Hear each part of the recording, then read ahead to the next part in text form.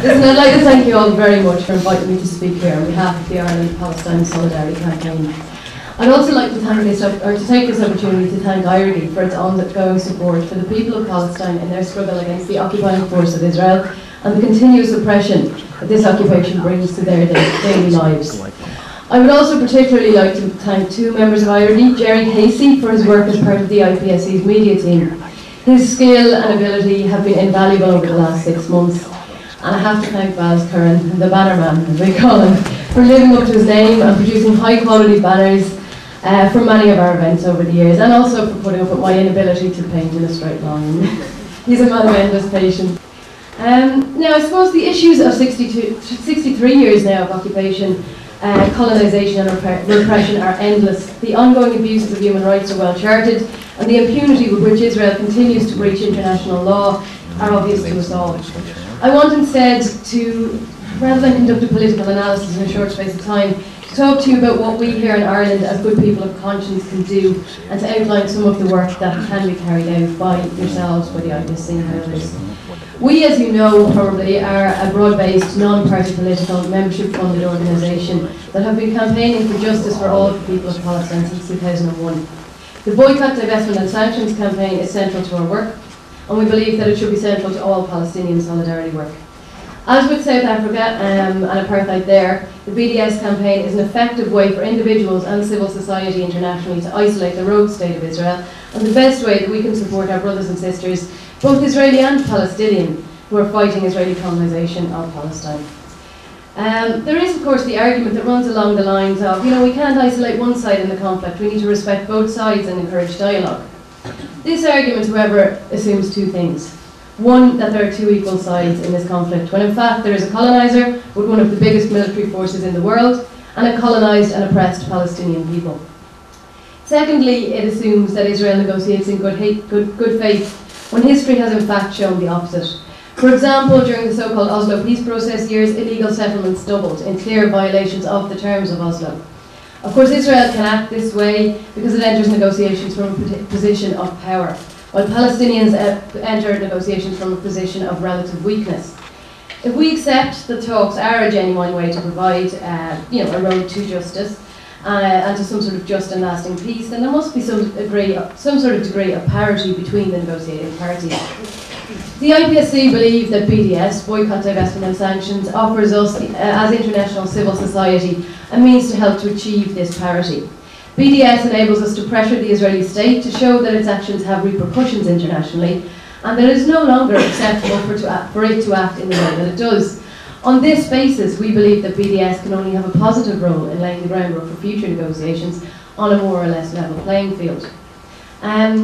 When we look at recent attempts at peace negotiations, they seem somewhat farcical, realistically. We've seen a freeze on settlement building tabled as a bargaining tool. Now we must remember that these settlements are Israeli colonies in the occupied West Bank. They're illegal under international law, and thus should not be tolerated by the international community in any way, shape or form. Of course, as well, the exclusion of Hamas, the democratically elected government of the people of Palestine, whatever we may think of them, means that these negotiations can never be fully representative of all of the people of Palestine. Hamas, amongst other political parties, have been excluded on the grounds that they are a terrorist organisation. However, worldwide abuse of the term terrorist has resulted in worldwide acceptance of the abuse of humanitarian law. By pointing the finger of terrorism at others, Western democracies and other states, including with Israel, remove the protection of human rights, the Geneva Conventions and humanitarian law. Humanitarian law was established to protect freedom fighters and their support of civilians from state war crimes such as what we witnessed during Operation Cast Lead. States do not punish themselves or their military, thus international law must endeavour to do so. The Israeli state, with its policies of ethnic cleansing, apartheid and collective punishment, is the real terrorist in this equation. And only when Israel is no longer afforded impunity by the EU and the international community can it begin to see itself as of the neighbourhood and approach these talks afresh. Now, in the last year, the IPSC has been involved in various campaigns along the lines of boycott, divestment and sanctions, political lobbying campaigns, the Irish Artists Cultural Pledge to boycott the State of Israel until such a time as it complies with international law, and also the very, very successful campaign that saw the Irish Army cease buying bullets from Israeli military companies. This was a huge success for BDS internationally. However, we have to look at the other side of this. We're only 3 weeks into 2011, and already numerous Palestinians have been killed by the Israeli military. Meanwhile, the siege of Gaza and Israeli airstrikes continue, as do settler attacks on Palestinians, and state repression of Palestinian citizens of Israel, Jewish Israeli and international anti-occupation activists continue. Despite this sort of calm that one might perceive from Western media sources, the occupation remains as harsh as ever for the Palestinian people, and therefore solidarity actions also remain as necessary as ever.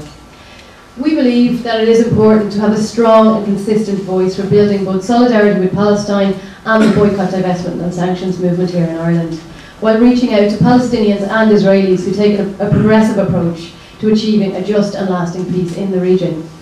We hope that we can provide that voice on the island of Ireland, and we encourage you all to get involved with our movement and get involved with Palestinian solidarity in Ireland and become part of what mainstream Israeli politicians are now calling, and I quote, a strategic threat to Zionist colonialism in Palestine.